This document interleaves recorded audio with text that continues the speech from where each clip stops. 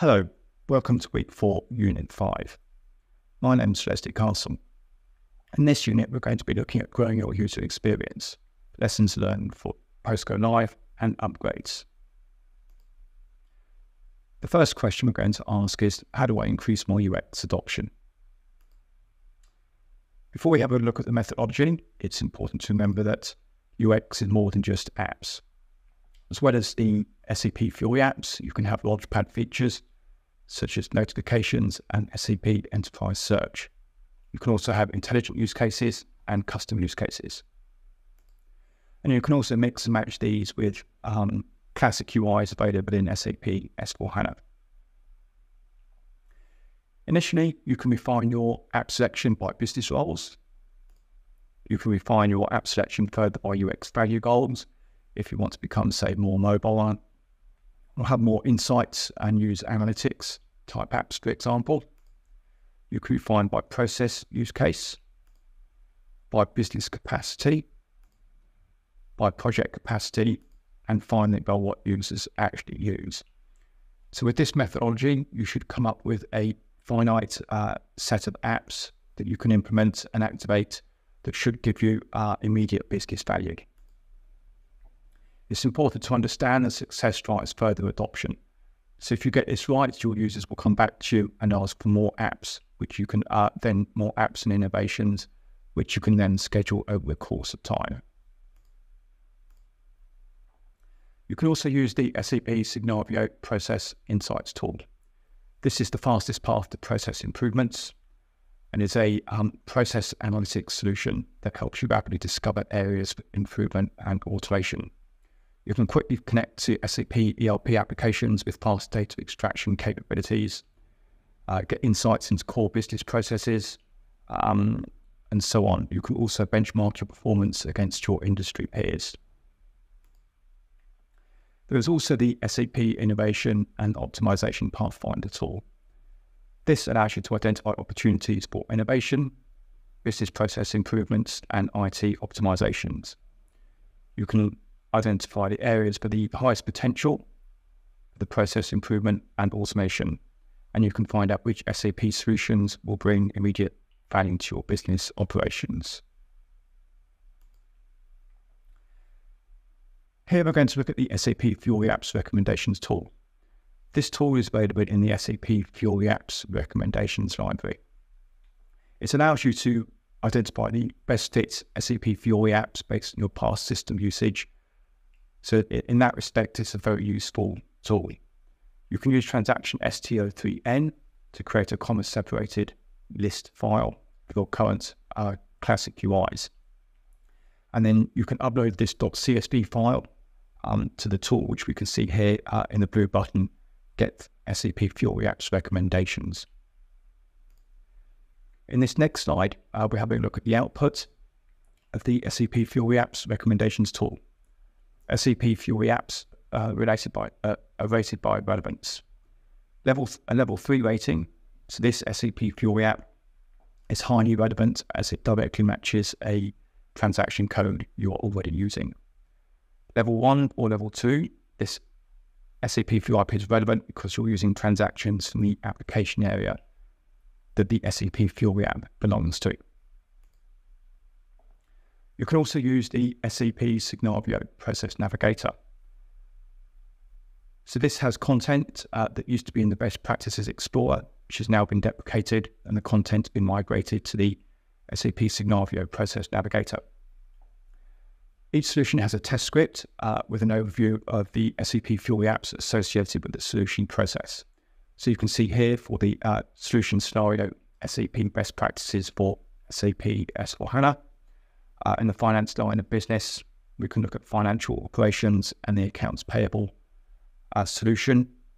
And in section 3, in the test script, there is an overview table with all the SAP Fiori apps relevant for the accounts payable process. There's also feature comparison documents that are often available. So these feature comparison documents are where you have an overlap between classic UIs and SAP Fiori apps. They offer a comparison between the classic UIs and the SAP Fiori apps in a simple tabular format, so you can get a clear and simple understanding of what features are available. In this example, we're looking at the tabular comparison between classic UIs VA01, VA02, VA03, and the managed sales order SAP Fiori app. So we're just going to have a look at our first demo. We're going to look at the SAP Signavio Process Navigator. In this, we're going to look at the solution scenario, the solution process, test scripts, and then finally the overview table with SAP Fiori apps for the solution process. So here we're looking at the solution scenario. And we're going to page down and look at SAP best practices for SAP S4HANA. We're going to have a look at the finance line of business, financial operations, and the accounts payable solution process.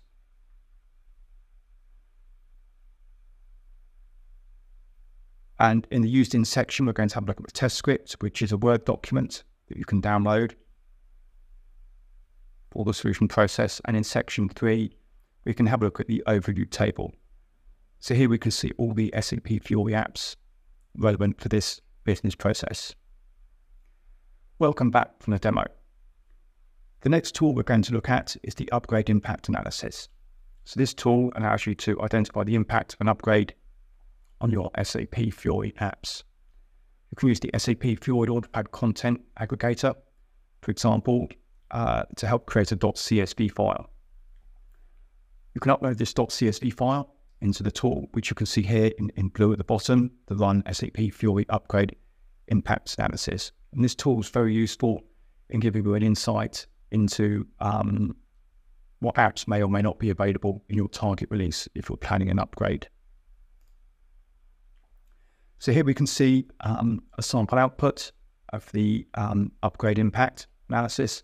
So in your target SAP S4HANA release, you can quickly identify which SAP Fiori apps and classic UIs that are unavailable or obsolete, deprecated, apps that have successors, and apps that are still available. This is an excellent tool to help with planning and deciding what you do and don't need. Here we're just going to have a look at our second demo. We're going to have a look at the Upgrade Impact Analysis tool in the SAP Fiori Apps reference library. We're going to look at unavailable apps, deprecated apps, available apps with a successor, available apps, and unknown apps. So here in the SAP Fiori Apps reference library, and we're just having a look at the SAP help documentation for the SAP Fiori Upgrade Impact Analysis. And we can run the tool itself. And as mentioned before, you just upload a .csv file.